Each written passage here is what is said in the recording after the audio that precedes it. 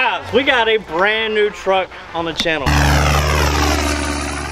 Well, it's a new to me truck. It's not brand new, but it's brand new to the channel. This is 1966 Deuce and a half. We're gonna call this thing Hercules because it's got a Hercules motor. The reason why it's called a Hercules motor is because it literally runs on anything you throw in a fuel tank that is combustible, like diesel, gas, transmission fluid. I can change the oil in this and literally pour the oil in the fuel tank and it will run perfectly fine. So what we're going to be doing with this, we're going to be restoring it. I bought this truck to flip, but I think I might end up keeping it. This isn't to replace any Humvee or anything like that. This truck, we got a bunch of stuff ordered. We have a brand new turbo. We have a deep water fording kit. Everything will be waterproof. So the tires and wheels that are on this, 39.5-inch tire with a 20-inch wheel. And we are putting a two-piece M-wrap wheel on it. We got to take these things apart, paint them, put them back together, and then mount these big 46-inch military tires and then get them on this truck because every short guy loves to lift the truck. Today, we're going to take this top off, get this whole truck sanded down, cleaned up, and get it ready for paint.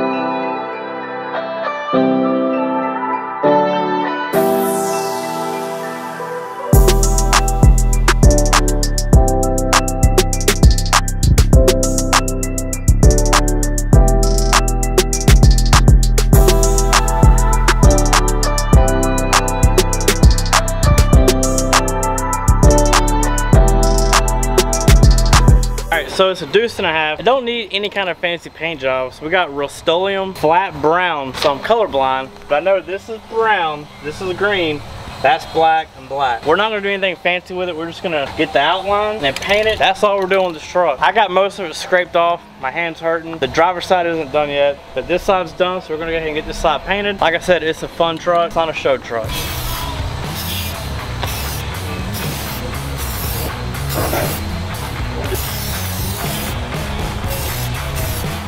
That looks like red galore, man. I know.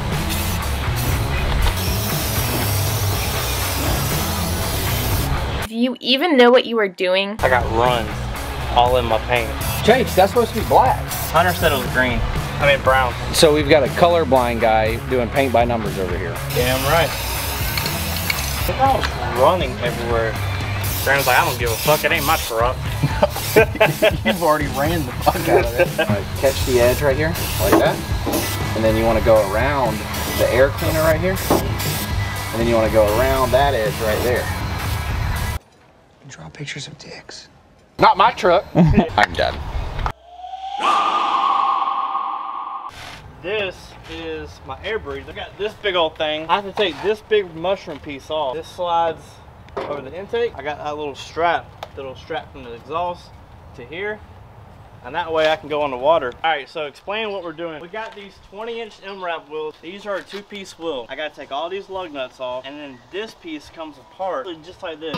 This piece comes apart, and then you have the rubber O-ring that goes around it, which is this right here. All the O-rings on these wheels are bad, so we had to replace all of them. And now this wheel's already been sanded and painted black.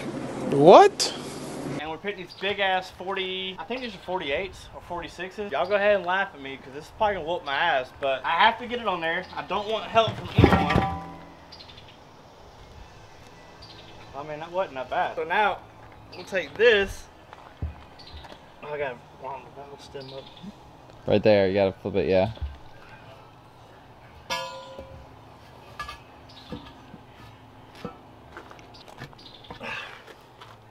Alright, so It kind of looks good with the tan in the center like that. I like it. So now I guess, You know what you could have done? what's that? The black lip like that with the green. Still can. I can tape it off. That could be kind of dope. So that truck, we tried to paint it, and you can tell the paint kind of got brown, black, then we tried like 4 different greens. It did not work. So last night I ended up tracking down the correct green. It's called 383 substitute Cark paint with same color as the snorkel. So now I ordered like 10 cans of it. We're gonna be able to paint all the green to make it matte. You know, it'll be uniform across. We may do the green right here. I'm just curious if that's how easy it is. But I wonder if I can just, I've seen them guys where they take Yeah, you take like brake fluid and yeah, then brake fluid, spray around it, back it off and light it, and it blows up, which is probably what I'm gonna do because I'm not gonna sit here with air and try to fill it up. and frankly that'll just be fun.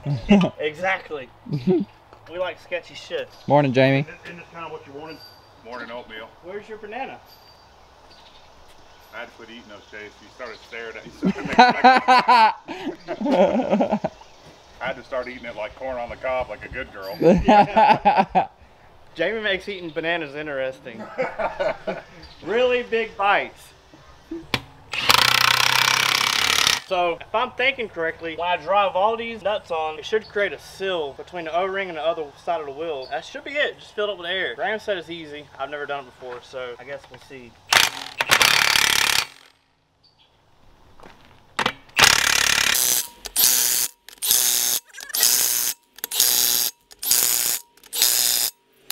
Graham said they seat themselves. I don't know, I've never done this shit before. Hunter recommends doing brake cleaner and a lighter.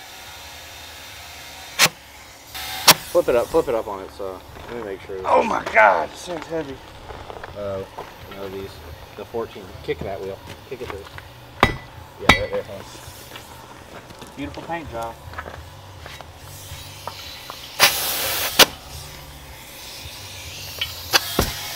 Hold on. The 1400s are a little bit wider.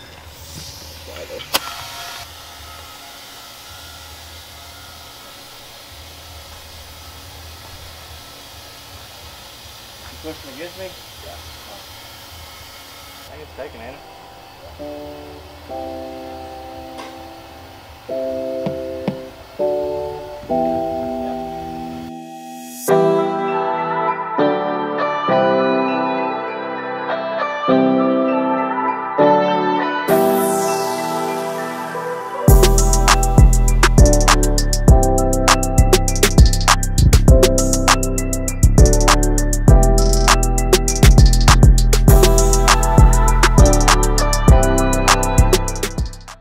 Bonito.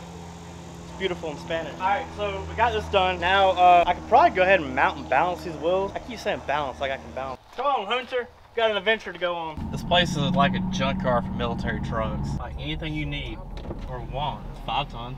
It's my next purchase. I mean, The turbocharger, too.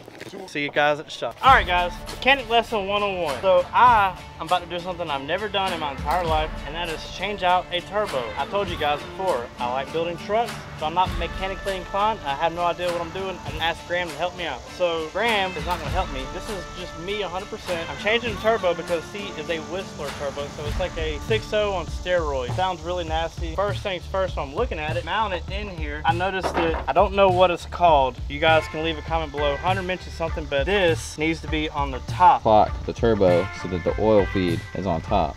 And So you'll have to move the exhaust housing and then the turbo housing. I'm not exactly sure what I'm going to be doing, but Hunter said it's called clocking, so I'm just going to start taking stuff apart until I can figure it out. I say, let's see, it's like 12:24 right now. Let's see how long it takes me to do this whole thing today. But regardless, it's getting done today.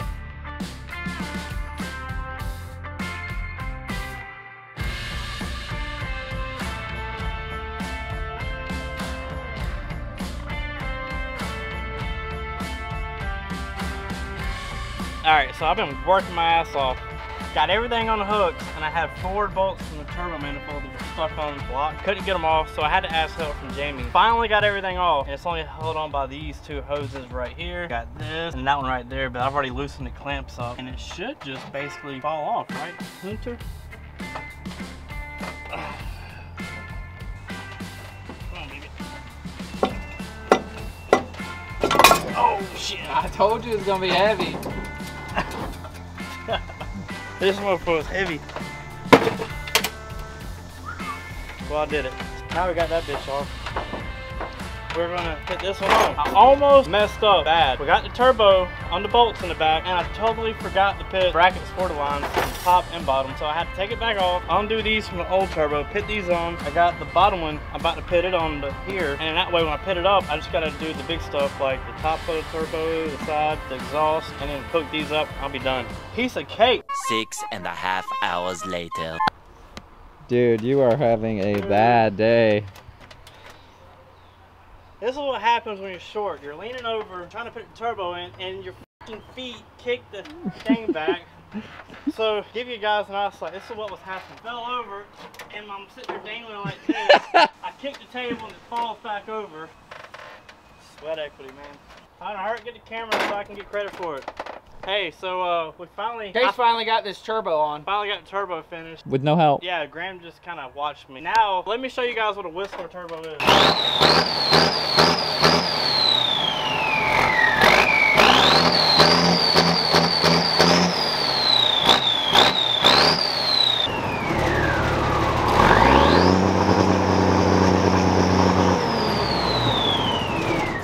Got the throttles. Well, you're supposed to pull the engine stop button to cut the engine off. I pulled the throttle button, which locked it. How the fuck you doing? Whoops. Got the turbo on it. Now the next thing, we got these big wheels and tires back here. So tomorrow we're putting these on. One thing I gotta get, order these adapter plate go on like this. So I gotta get nuts and bolts for these, but I gotta have a special kind of nut and bolt. Apparently nobody has them, so we had to overnight them. $600 for some nuts and bolts for all 6 wheels. They were stupid expensive. This is the $600 nuts and bolt. We had 10 for each wheel, so we had 60 of them. We got it bolted on. Of course, we're still missing some. We're just making sure all this works. Now this wheel goes right here, but the only thing I have to make sure before I put everything on is these bolts and nuts clear this hub right here, which I think it will. But I'm gonna need help getting these on, so I gotta get Graham over here. This is a big ass tire, and I can't manhandle it by myself.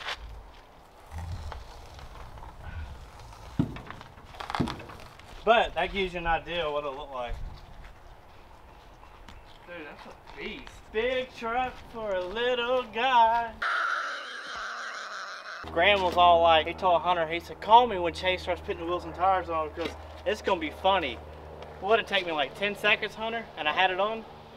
Literally 10 seconds. What's the issue you're running into?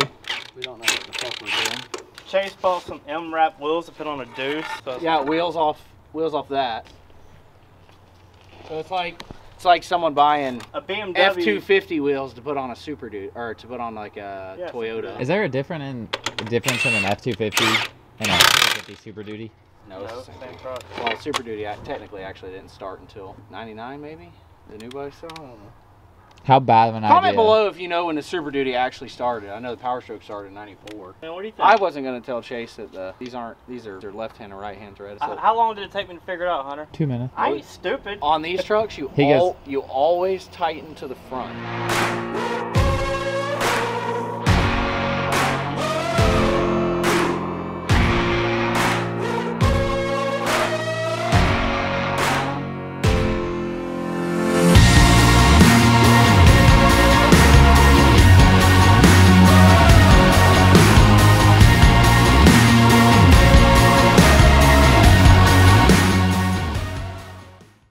Finally got this Deuce built the way I like it. It's got the 46-inch tires on it with M-wrap wheels. Got it painted, bigger turbo, snorkel.